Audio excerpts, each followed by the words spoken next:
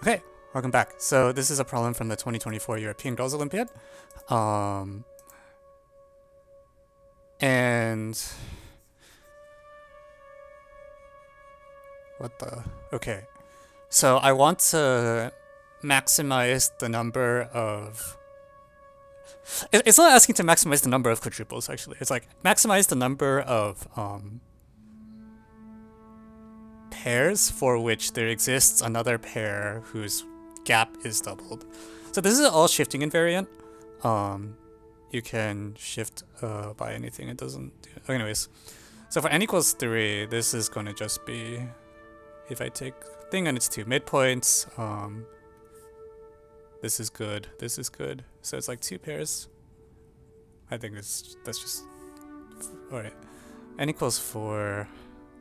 You know, I feel like if I just take like AI equals I, that's actually quite good, right? Like, yeah. Can I do better than that?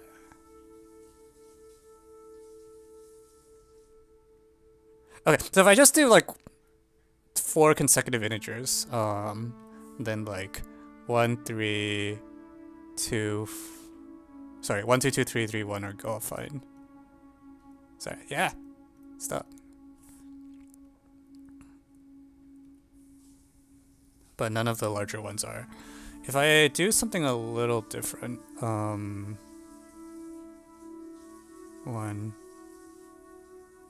like that. So if I do 1, 1, 2, is that better? Yeah, this is okay. This is better because this you get 4 pairs according to 1, 2, 2, 3, 3, 4, and then 1, 3. Sure.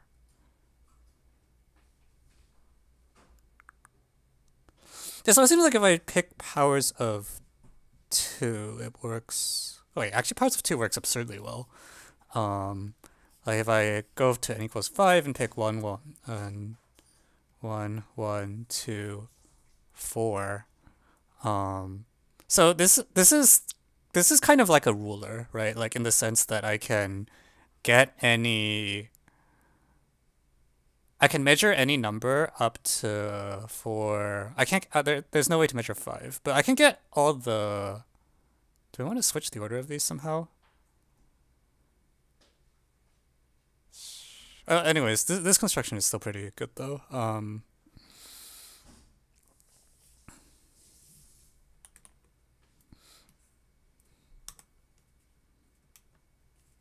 This gives you what? So what are the lengths that I can get from this ruler? So I can get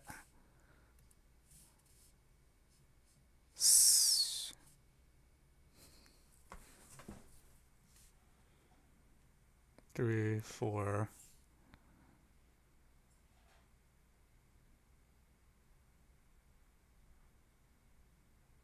6. So like the possible lengths that could be doubled, like 1, 2, 3, 4, are all check out. Like 2, 4, 6, 8 are all possible lengths you can get. So there's like the set of interesting pairs like this, this, this, this thing, this thing, this thing, this thing. And are there any others? Oh, okay.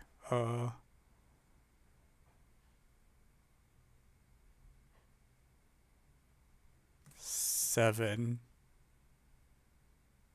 It's like almost all of them actually. 6, 7, 8.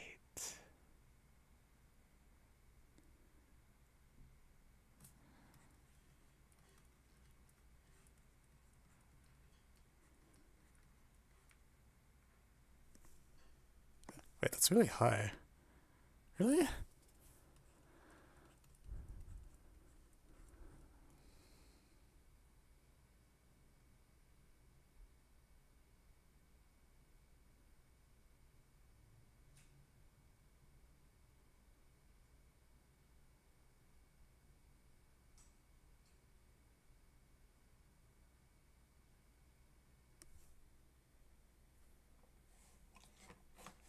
It's that high?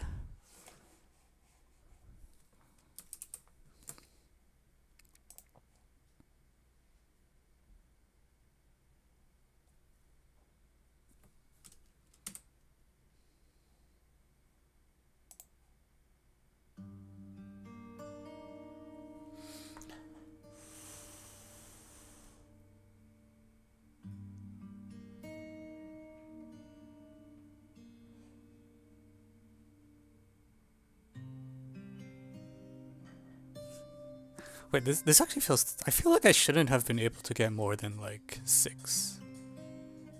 Or, no, that's not true, but...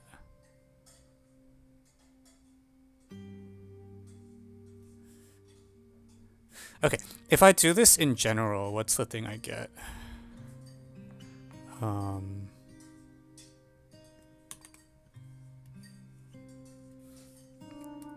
So if I do the powers of 2 thing, like...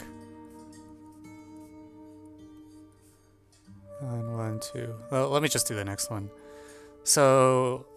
12... 6, 3, 6...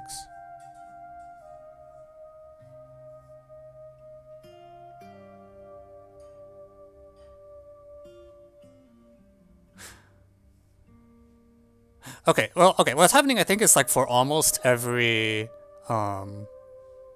thing, you can just shift it over 1. Like, so the only ones that don't work are the things that contain 8, right? So this is the maximum score is 15 on here.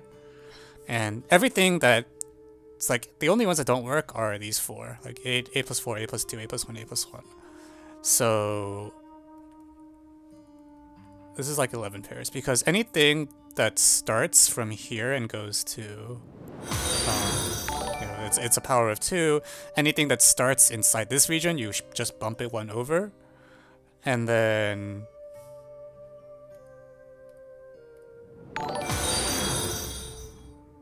yeah, and then you have the 8 itself. So in general, you can get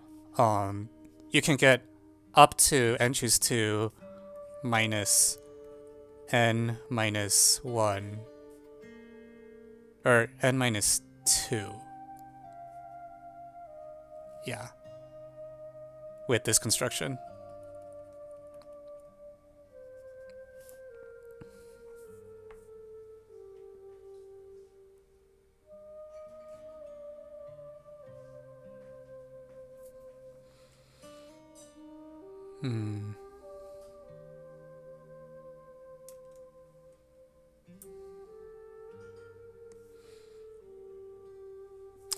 If I had just done powers of 2, does that work better?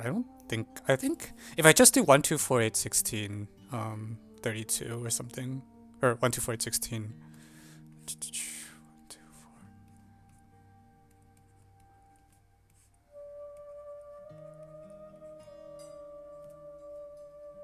I feel like that's actually, is that better or worse?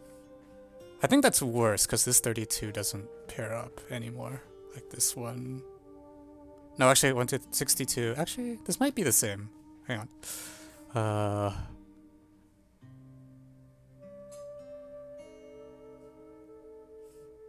Oh, sorry. There's one extra thingy here.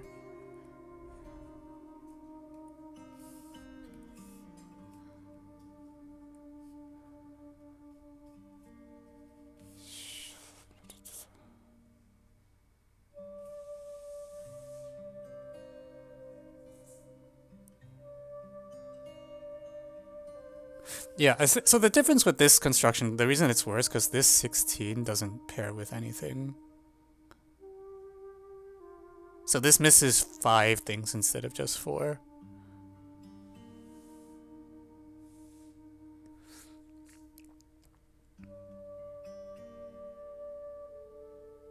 You forgot in binomial second. Wait, what?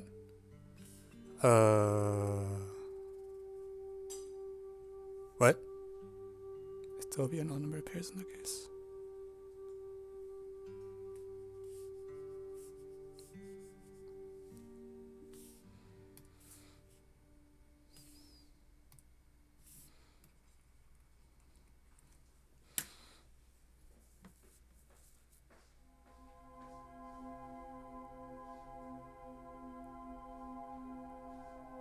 Okay, anyways, I think you can bound this now just by as follows. So given a bunch of these numbers, in the general situation, here's why you can't do better, alright? What you do is you look at the marks on the ruler. You have a bunch, and you take the midpoint of all of them. And there's kind of 2 cases, one where the midpoint doesn't lie on the thing, and one where it does.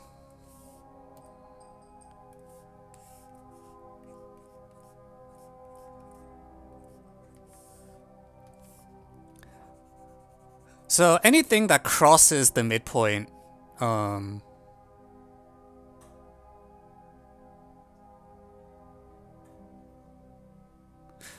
anything that starts from one end and crosses the midpoints, for example this, will obviously not work.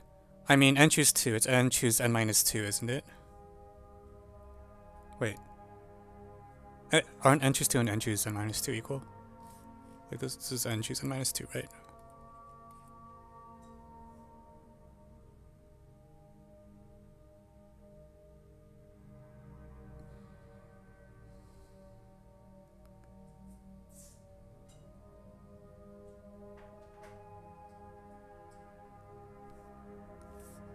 Where was I?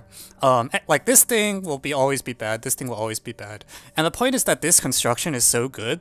Like this thing that's like slightly off powers of 2 is so nice that that's actually the only things you will miss. So if you have in general A things to the left and B things to the right of the midpoint, you get like B minus 1 misses here, A minus 1 misses here, and then yeah, so it's like A plus B minus 1. So I think that's just it, and this will give you a bound that you want. So I am happy to just call this the final answer. I think this is a complete proof that this construction is best possible because intervals that start at either the far left or the far right and cross the corresponding midpoint will never work for size reasons. And then you have the correct number because it matches this quality case. So I think this is just it, right? Did I miss anything up?